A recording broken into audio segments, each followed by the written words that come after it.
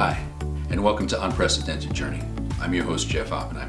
And if you tuned into our last episode, you had a chance to meet Lyn Genet. She's a nutritionist, she's an author, and she's a restaurateur. She was here to talk to us about diet and nutrition. Not so much from the perspective we're used to hearing, diet, let's lose weight, but on healthy eating, using food for the ultimate health. Makes sense. Now, she left us with some of her own resources, lyngenet.com, her own website, easy enough to go to. She also has several books, 4 books so far.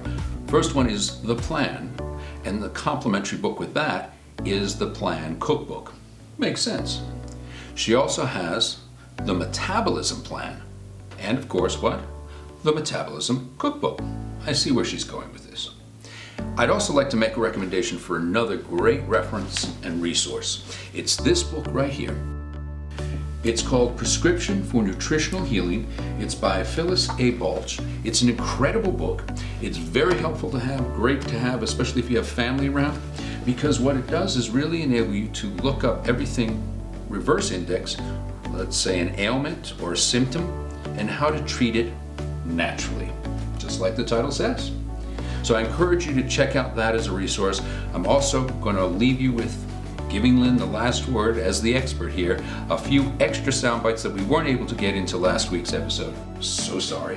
But I think they're very, very important. I'm Jeff Oppenheim for Unprecedented Journey. Make sure you subscribe, like, comment, share, and I'll see you in the next episode. Until then, stay safe, stay well, and eat well too. When I was a little kid, I was very, very sickly. I had chronic migraines, heart palpitations, all sorts of stuff. And that's why I became a vegetarian when I was 14 and started, studying nutrition and health and became a baker. And I remember reading the books prior to those years, and what inspired me to know was that everything that's on this planet is here to promote our health. So today I was just writing about garlic, and garlic can not only helps to lower our cholesterol, but it's strongly antiviral. So include a little extra garlic in your meals. Oregano, strongly antiviral. Thyme, strongly antiviral, right? Right now we want to eat foods that help to fight viruses. There's been an herb which I find amazing, which is called mullein leaf. And mullein leaf helps to fight bronchitis and pneumonia, and it's antiviral. Well, let's do that. There's an herb that I love that I always promote. It's called lemon balm, which is in the mint family, and it helps to fight anxiety and aid a deep sleep. So why not just add that to your food?